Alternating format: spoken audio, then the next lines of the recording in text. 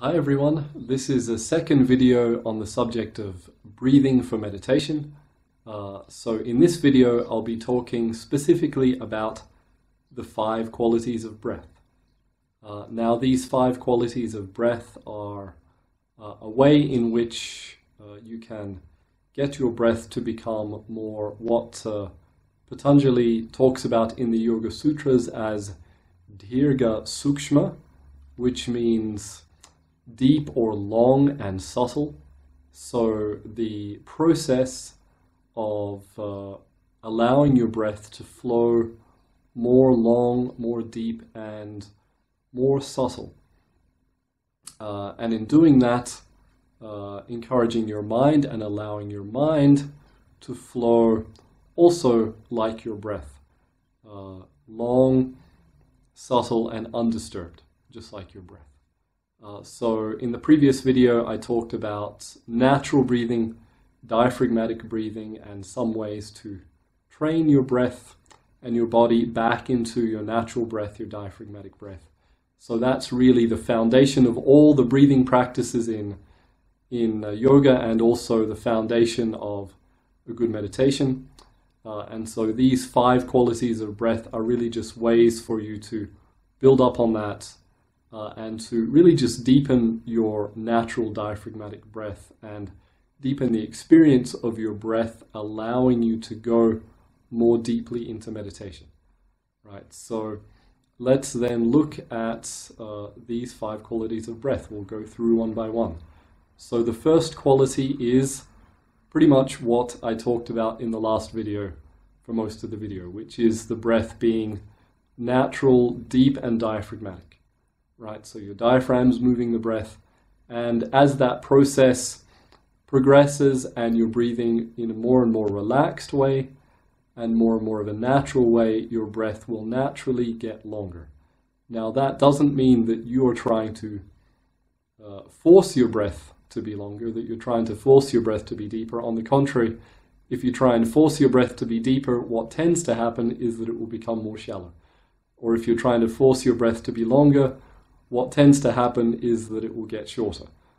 You might have some brief moment of success, but ultimately pushing your breath, pushing your nervous system to try and achieve that usually has the opposite effect. So what it means really is that you're relaxing more deeply, you're relaxing in your body, in your nervous system and in your mind, so that your breath just spontaneously starts to flow more deep and longer.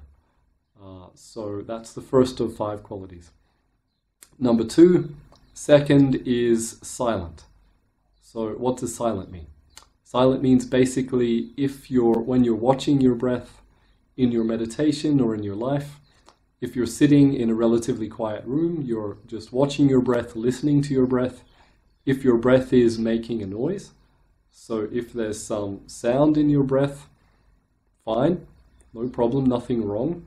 Your breath is flowing, beautiful, but as you relax more deeply and as your breath flows more naturally, then does that sound start to become a little bit less?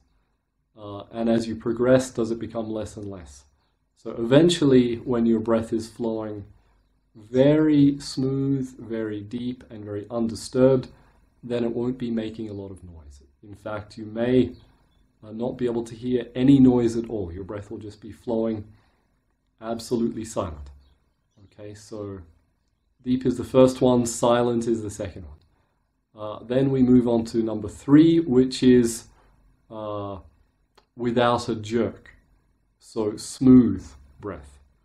So smooth breath means that really once your awareness and the sensitivity of awareness that you have to your breath starts to develop more and more deeply, you may notice that as your breath is flowing, you may notice that there are little jerks, little jumps in your breath.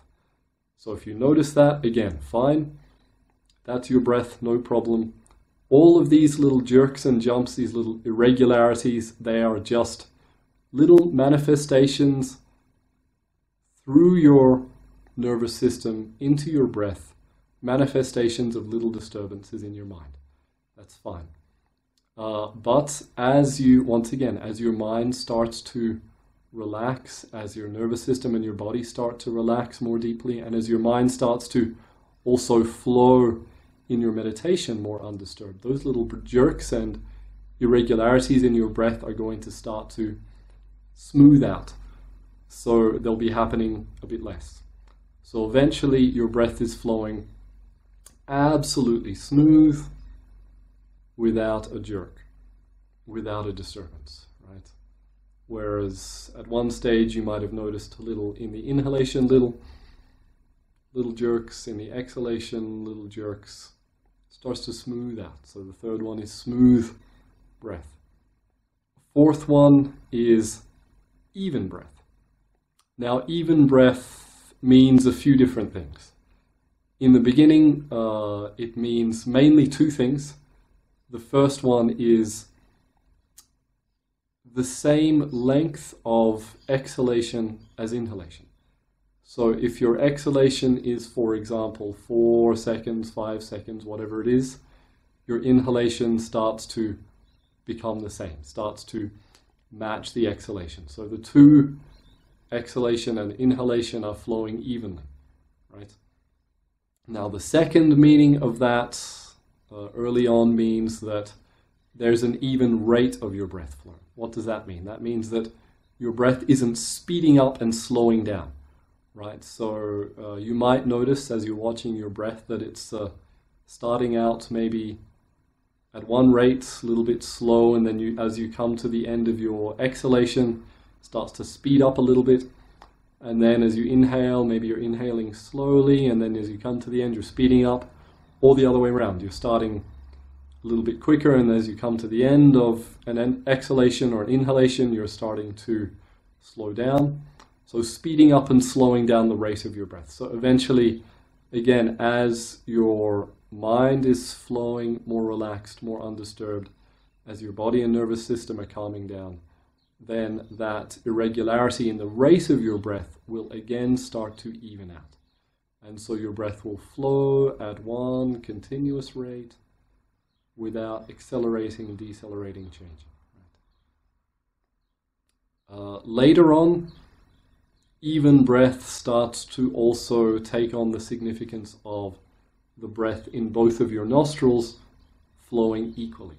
Now that's a sign of another step of progress in your meditation. We can talk more about that later. I'll talk more about that later in another video, probably in the video talking about alternate nostril breathing, the practice of Nadi Shodhana. So for now, even breath, mostly focus on your breath flowing at an even rate and your breath being equal in exhalation and inhalation.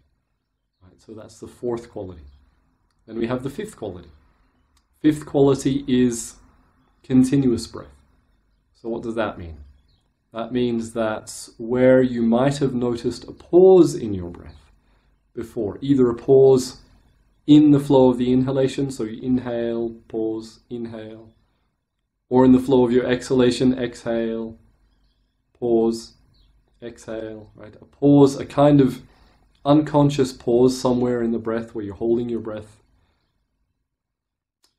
Or other times a pause in between the breaths, in between the inhalation and the exhalation. So you inhale, you pause, you're holding the breath is holding itself, and then you exhale and pause again. So what continuous breath means is that the breath is flowing without a pause in the breath. So without a pause in the flow of the inhalation and exhalation. And eventually also it means really the reduction of the pause between the breaths. So when there is the end of the inhalation, the beginning of the exhalation flows right from the end of the inhalation. And from the end of the exhalation, it flows into the inhalation. So that gap in between the breaths, where there is usually a moment of pause or the mind going into a state of holding the breath unconsciously, rather the awareness of the breath flow being brought through that and there being no unconscious pause of holding the breath, right?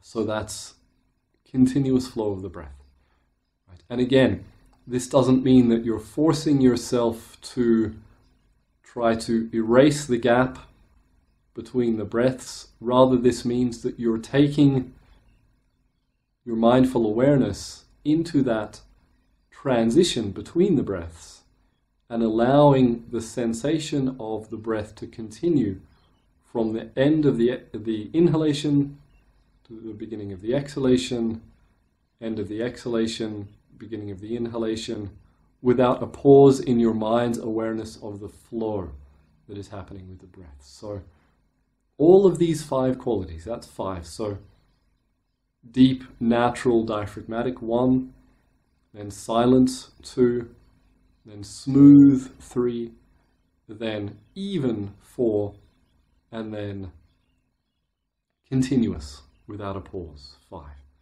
So all of these 5 qualities of your breath are really related to the quality of the flow of your mind's awareness in your meditation. And they're all going to lead your mind to flow more uninterrupted in your meditation. And now, one probably most important point for all of these 5 qualities is they're not really something for you to do with your breath, right? They're not something for you to make an effort to achieve. If you make an effort to achieve these very often, what will happen is you'll get the opposite result, right? So rather than making an effort to achieve these, they're really a process of what happens when you relax the effort, right? So it's a process of whatever tensions, whatever disturbances are there in the flow of the breath and the flow of the mind, as those start to relax, as those start to let go, as those disturbances start to become fewer, and the mind is flowing more and more undisturbed, the breath will be flowing more and more undisturbed. So it's something for you to watch for in your breath, gently encouraging your breath, but not make a really strong, forceful effort in trying to achieve, because you'll probably find you get the opposite result. Okay, so think about these 5 qualities rather as signposts on the way of your meditation and your breath awareness.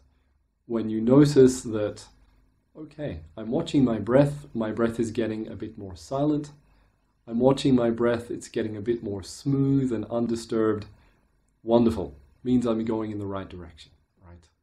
So whatever you're doing, continue doing it, keep going in that direction.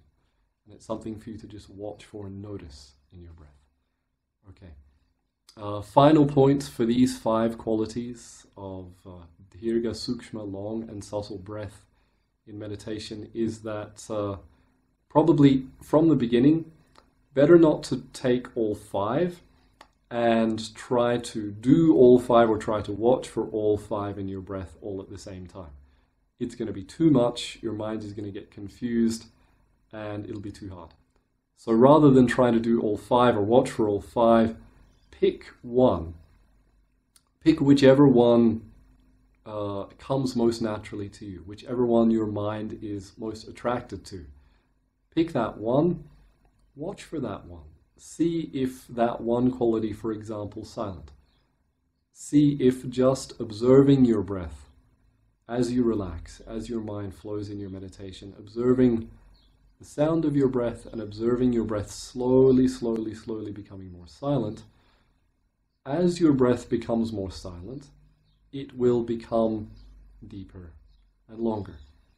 As it becomes more silent, it will become more smooth. As it becomes more silent, it will become more even.